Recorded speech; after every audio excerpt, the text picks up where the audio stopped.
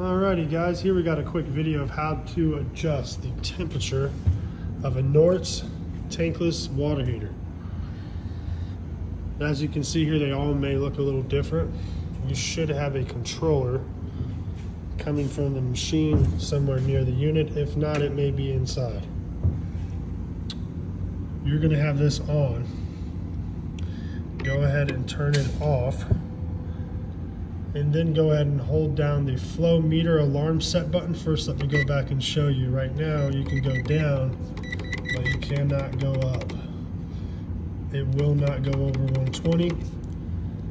And this will also not work if water is being used. So make sure no water is being used.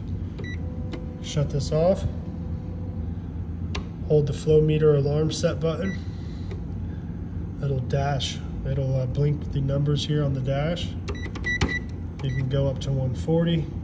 Obviously in this aspect, I don't really want the customer turning it over 135, so I'm going to leave it at 135.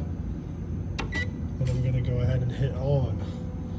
At this point, it'll bring you back to the 120 degrees, but now, before when we hit the up arrow, we could not get it to go up. I'll leave it at 130. It is going to beep because anything over 120 will say that it's not safe. This will go away and you will be okay. Some houses have a far run, so being over 120 degrees will help for temperature fall.